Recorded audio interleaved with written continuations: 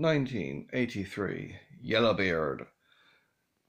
I'm having a bit of a binge on Monty Python and their other type movies, like Fierce Creatures. I just did The Life of Brian, which was a lot funnier than I remember. I know it was banned for about 30 years, and some countries still have it as illegal.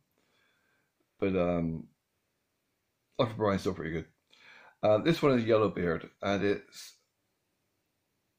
Treasure Island kind of thing, and it's completely stupid, as it should be for Monty Python. The only thing I don't like about it is the main guy's a pirate, and he killed like 50,000 people, then went to prison for 20 years, then brought a cat because they were going to try and screw him over to get the treasure. And he gets out of prison, doesn't rape his wife, who he never had sex with, he just raped her to get her make a baby. And he's there walking past a woman. He's already walked past one woman, Beryl Reid her name is, and she was probably about 90, or that sort of an age in real life. Went up to her, grabbed her, dragged her into the hedge, ripped her clothes off, raped her, and then ran away. And everyone just stood around like her husband and laughing. And now he's walking past these women of ill repute. Yes, he does have her hand right down inside her top. And then he walks up the stairs and grabs that one and over the shoulder and drags her inside to rape her. It's just done in such a blasé way, which is the humour, is that the way people were treated back then as not actually existing as humans. But then that is how most of the world still treats women.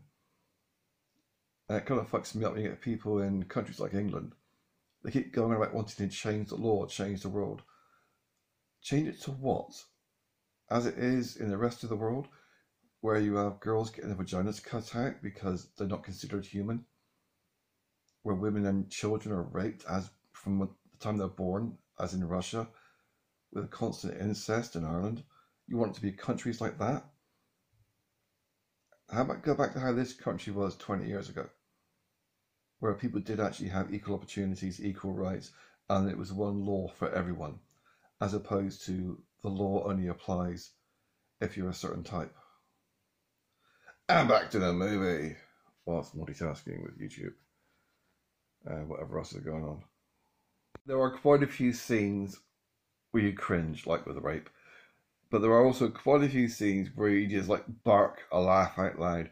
This little girl, who's about, I don't know, 5 or 6 years old, she went up to this guy's adopted son, who was actually Yellowbird's son, and said, "3 farthings for a piece of shit." What? No. And she threw a piece of shit in his face. Stepdaddy, or adopted daddy, whatever, the mother's a whore. Literally, she's a prostitute. So she basically says, lots of people, "You're the dad, you're the dad, you're the dad." Yeah, like modern times as well, really.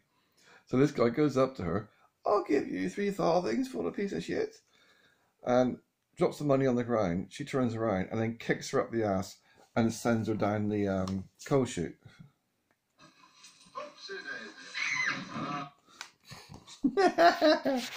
Yeah, very Monty Python humour. That's Peter Cook. He's fucking brilliant. If you do actually watch any of my reviews, if anyone ever does watch them, now or never, probably, maybe someday somebody will watch them. If you did ever watch the one with Supergirl, this is the guy who played the boyfriend of the Cruella de Vil character.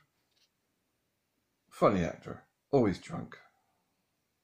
It gives you an idea of just how popular Monty Python were 40 years ago. It is, Christ, it's 39 years ago. That's David Bowie. Barely gets 3 words in the entire movie.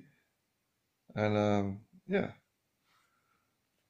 Another creepy fucker from the past. I used to love his music, but the problem with living in the modern world is that you have access to their personal history. And there was a lot of underage sex back in his era. And the creepy fucking eyes. Really creepy eyes. Oh yeah, right, okay, back to the movie.